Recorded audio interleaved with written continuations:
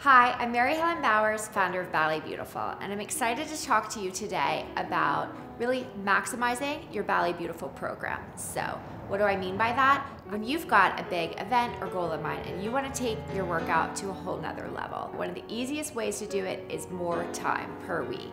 I recommend 3 hours of Ballet Beautiful a week as a minimum. And with that, you're gonna see great results. I think it's a very doable amount of time in the regular course of a week. You can break it up, 15 minutes here, 15 minutes there, full hour at a time for 3 days, whatever works best for you. But if you're training and you've got an event in mind or something where you wanna see more dramatic results on a short period of time, the best way to do that is to intensify your training. I would be working towards 4, 5, even 6 hours of Ballet Beautiful per week. Now, this is something that I apply all the time with our clients that are preparing for, say, something like the Victoria's Secret show. So supermodels have a big shoot, a big event. We're gonna take their training from the regular 3 to 4 hours a week, and we're gonna add that 5th and 6th day. I might take that workout from an hour to an hour and a half, making sure that each week you're getting in plenty of mat work, of targeted toning with Ballet Beautiful, but that you're also working at the bar and doing